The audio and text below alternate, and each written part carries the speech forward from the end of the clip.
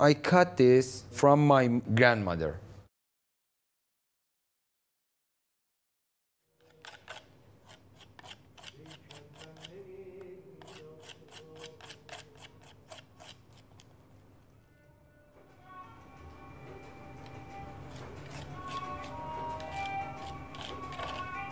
I studied the fine art, and I know the sculpture, I know the makeup, I know the lab, I know the another design. And I work 18 years in makeup, in cinema, theater, and television. Some of this hair, I buy it from hairpiece shopping. And some of them I cut this from my grandmother, my mother-in-law. I think the hair have a special character. If you wake up and bad feel, look yourself in the mirror, you think, oh shit, my hair. And when you are good man or good woman or aggressive man, aggressive woman, kind or blah, your hair going like you.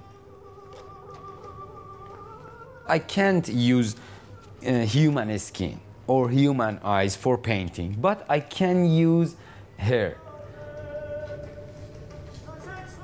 I used to gold and silver for modern war.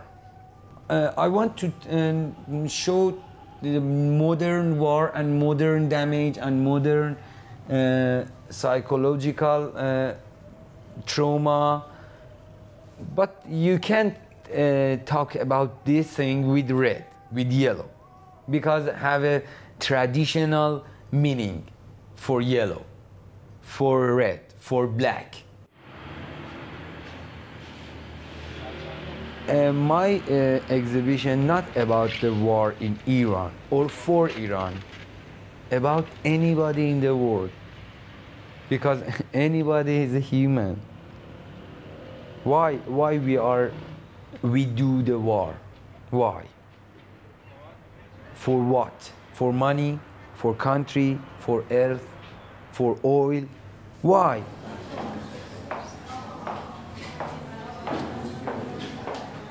This like a mother not man or woman, I don't know, just human.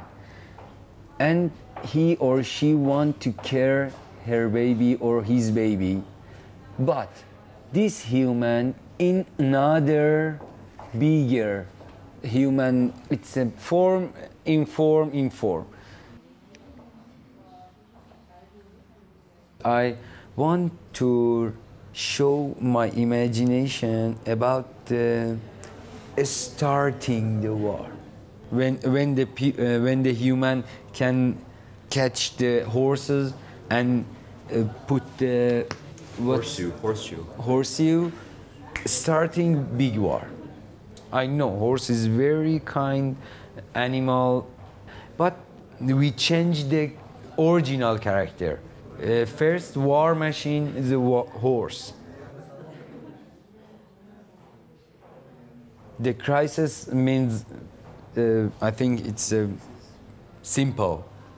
You know, everything, when you talk about the war or we see the war, our mind is going to be crisis.